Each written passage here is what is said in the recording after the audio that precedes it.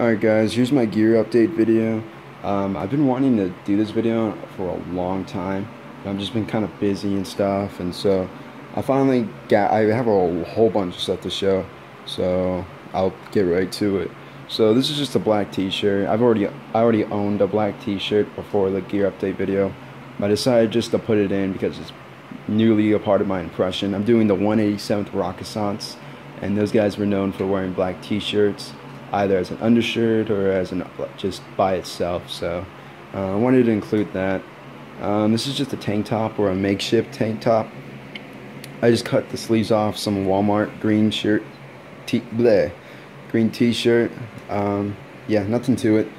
These are just my bandanas. This is just an old t-shirt. It's coming off as like a tan color, but it's really kind of like a very faded green. This is just a bandana. And then this is actually a bandage, a head bandage, I want to say. It was 73 dated, and it was in like a package or like a wrapping. And I decided just to cut it open and use it as a bandana, as something guys would do. I watched this documentary on it, or not specifically on it, they mentioned it in a documentary. It was about the 187th and just their operations or whatever. Yeah, I thought that was interesting, and that was kind of the only reason why I opened it up. And there was one guy selling one for like 20 bucks, so I figured might as well just open one I've already had. But yeah, there's that. This is just another green t-shirt. Yeah, I'm really digging this one. It's kind of correct. It's like, you know, the correct color and all that. I want to say the collar isn't correct, but you know, who cares. There's that. There's a towel. I don't know if I showed this. I don't believe I've showed this. This is just a green towel. Yeah, it looks pretty Vietnamish. There's that. Here's my dog tags. I bought the correct I bought the correct tape used in Vietnam. I think it's called like Pro Graffler tape or something like that. It's a real good piece. It's a real good tape. Bleh. It's some really good tape. And it doesn't leave like a sticky residue on your like stuff, so I like that. I also put a bullet on my dog tags and a P38. So yeah, there's that. Here's my uniform. It's pretty much the only real differences of this uniform is I put a spoon. The spoon actually came with the rucksack I bought a while ago. I put sergeant ranks on the collar, and then I put 101st. I found out that I actually sewed this with black thread, and then I found out that they actually used white thread, and the example I saw was kind of like half-assed looking, and so I just, you know, did white. I double threaded pretty much, and it's on there pretty good, so I'm happy how it came out.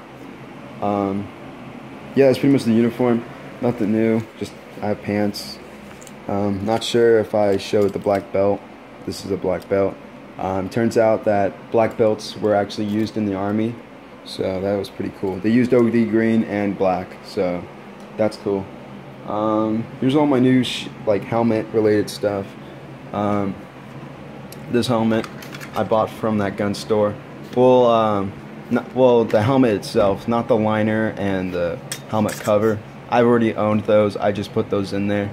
But the helmet is kind of all rusted to shit. And I didn't spend too much money on it. I spent 50 bucks, and it came with this liner. I thought this was a World War II liner, but I'll get to that in a second. Yeah, this is just all rusted to shit. Honestly, it's just gonna be like it's just gonna have like a helmet cover on it. You know, I might restore it, but as for now, I'm just gonna leave it like that. This is just another helmet I bought. I paid, I think, about 30 bucks for this. It came with another liner, which I'll be showing here in a few. But yeah, this is the helmet this helmet I thought was actually a World War II helmet. It's actually a French helmet. Yeah, it's a French helmet. I already said that in my previous video. But the liner I thought was a World War II liner, but it goes to this helmet. So that kind of sucks. That really kind of fooled me. I'm thinking about I'm thinking about sewing these straps and putting them on this helmet, and putting like a World War II Pacific Theater cover on this helmet, but that's kind of up in the air. There's that. Here's I've already showed this helmet off. This is my Marine helmet, you know. There's that. I don't know if I don't know when I showed it it had beads on it, but I just put like a bead necklace on there and a feather. Nothing real too different. The major difference is this fucking helmet liner. I restored this helmet liner. I bought a NAMP strap, I think that's what it's called. This is 60, I think 69 dated or something like that.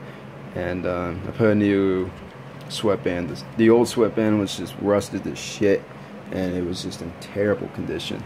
So yeah, I cleaned this up and it came out really well. So I only paid 20 bucks or 25 bucks for this liner, so I'm pretty happy with that. Next thing is Jungle First Aid, bought from that gun store. It actually comes with the stuff in it. See, I think there's like water purification in there. I don't know what the other pill thing is. Yeah, I paid I think about 30 bucks for that. Actually, maybe a little less, like maybe around the $20 range. But that's real cool. This is actually a Viet Cong bandolier. It's the exact size. It's very, very like hard to put mags in at first, but it's barely the exact size of a 20-round mag. And I've seen photos of guys using these, and I think the main reason why guys would use these is because you could carry 10 rounds or 10 mags instead of 7. So that's real cool. And also I think they're kind of made a little better, you know, compared to just like the cloth bandolier where your mags could probably slip out. But yeah, my friend gave this to me. I let him borrow it, and then he kind of gave it back. He gave it back to me. So that's probably why. That's the reason why I haven't really showed it off yet. But yeah, there's that. There's a Claymore bag. These are bitches to find, and people sell on eBay like the post-war ones a lot. I want to say the post-war ones are actually 2 different shades of green, and the Vietnam ones are all just 1 shade of green. But I don't really have anything in here. I just kind of have like extra gear, you know, like a belt and like socks or whatever, just kind of just to fill it up, make it look full. But there's the Claymore bag. Oops, sorry about that. This is pretty much like an update on the sleeveless jacket. Nothing too different. Just have grenade pins. I can't think of the name of this metal. It's like a rifleman something. I can't recall. So sorry about that. I dirtied this uniform up a fuck ton. I used hair pomade to make it look very worn out, and it looks really good. So yeah, I just kind of put hair pomade in certain areas, and like in the corners of the jacket, you know, or I mean the corners of the pocket. And I did the same thing to the pants, which I guess I'll show. See, there's the pants. I just did it in certain areas where you know, you'd get dirty, you know, and yeah, it looks pretty realistic. I was actually thinking about just painting on mud, but yeah, the paint I have on me isn't like good enough paint and doesn't stick to cloth, so I just used fucking hair pomade and dirt, and it came out pretty well. What else? Here's my bandolier. I've already showed this bandolier.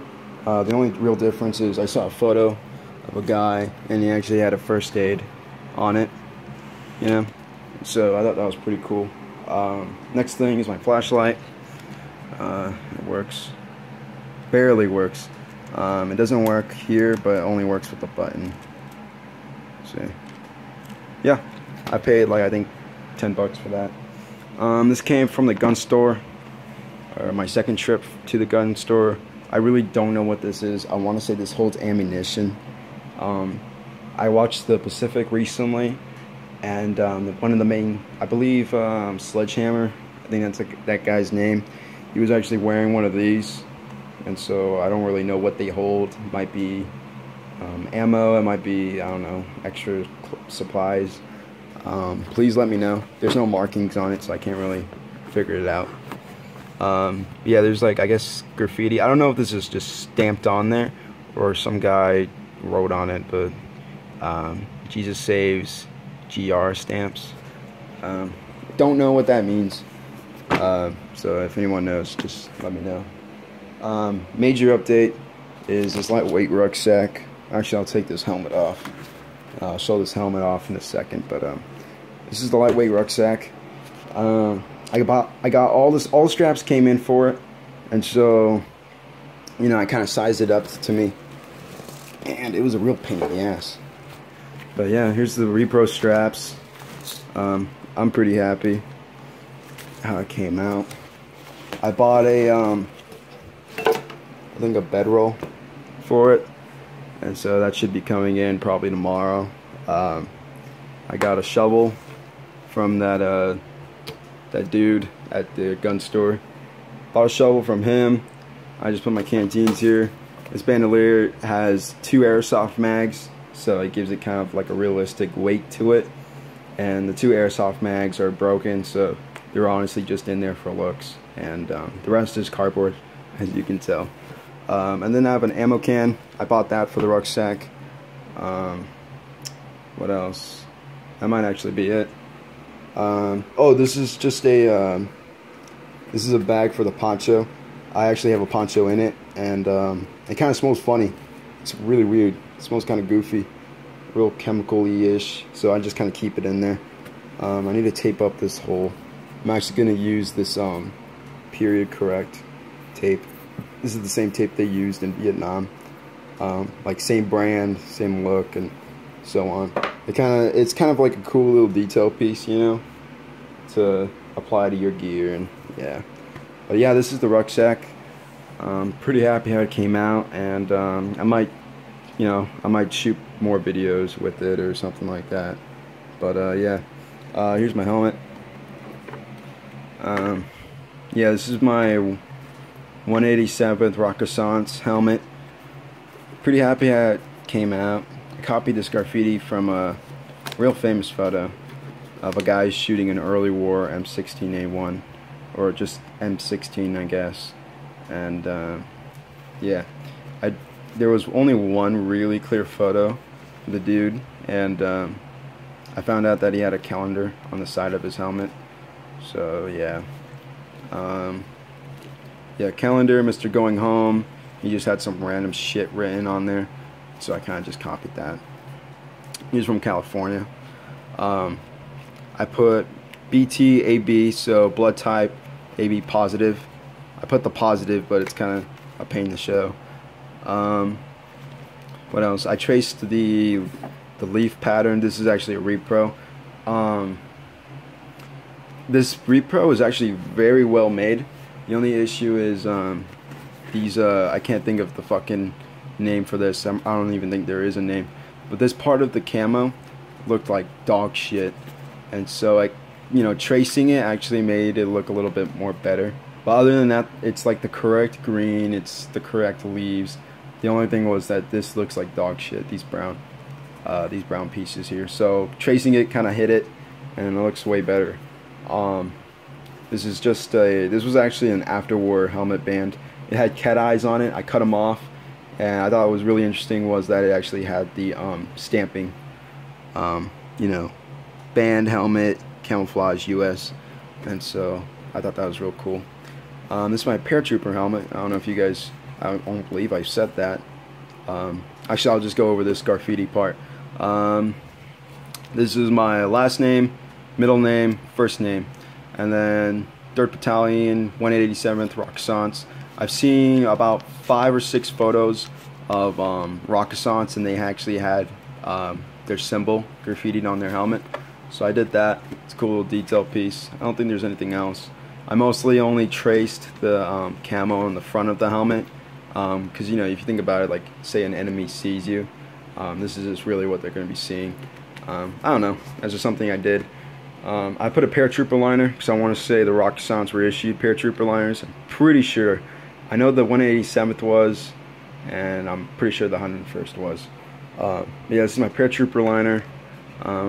This is actually, I want to say, like an 72, not 72 dated, like probably 78 dated helmet liner or something like that. It's post-war, but I pretty much dressed it up to make it look Vietnam. This is a brand new helmet band, or a sweatband I mean, and it is 70 dated, I believe. It's a real pain in the ass to show. See, 1970. And then I want to say this is actually 72 dated. Nap strap or whatever the hell it's called. Neck strap. Yeah, I pretty much just kind of cleaned this helmet up. Super rusted. I'll show some of the straps are just super rusted. So the helmet, the sweatband was super gunky. Replaced it, and it didn't have one of these, and this buckle was super rusted, and so I cleaned both of them up, and I just put this here to kind of hide it.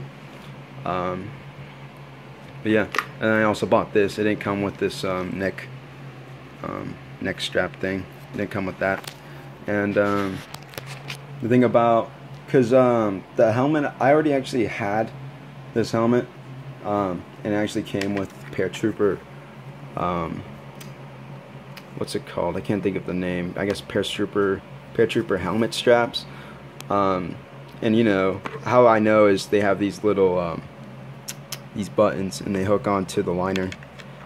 This one's broken, which sucks, so I kind of just have it hanging out. But this one's kind of hanging on, so you know I just have that one in there. I saw this video. This guy, he's just going up, and he was going over all. He had like a huge paratrooper helmet collection, and one of his helmets actually had original Vietnam tape on the helmet, and the guy taped like the buckle, and just to keep these out, I guess, on the helmet. Sorry if I sound retarded. I'm really tired. So yeah, there's that. But yeah, he taped that, and yeah, it's pretty much the fucking helmet. Nothing new.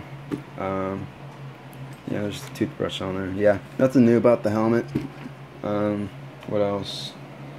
This helmet looks super fucking worn out. Did a little bit more work on it, and it looks honestly pretty original. I'm pretty sure a good amount of people would think it's original. Whoops, just by, I guess, looking at it. I'm pretty sure only real pros would be able to tell that it's fake. Only really new thing is about some dummy rounds.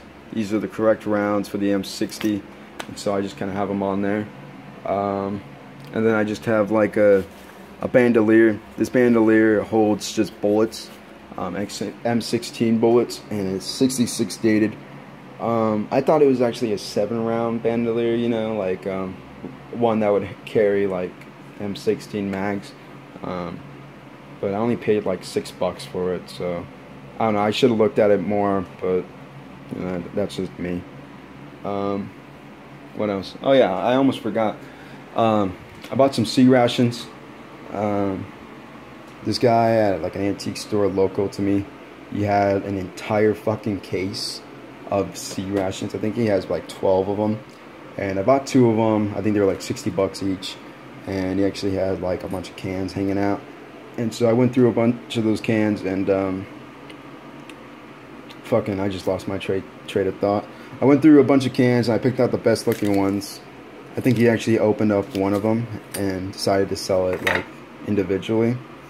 Yeah, these are all like B1. This is a B3 unit, you know, B1. Cake roll. Yeah, P38. I bought this at the gun store. This is sunburnt lotion. It actually has the lotion in it, which was really funny. I just have this one kind of in a bag because it's sort of in bad condition. Yeah, the cigarettes and stuff is all in here. Kind of a pain to show. Yeah, spoon, cigarettes, and all that. Real cool. Real happy with them. I'm probably gonna buy more of them. And yeah, guys, this is pretty much just my gear update. Yeah, sorry for not making a video on my gear in a long ass time. But yeah, I'll make another video on my impression just alone. And yeah, guys, see ya.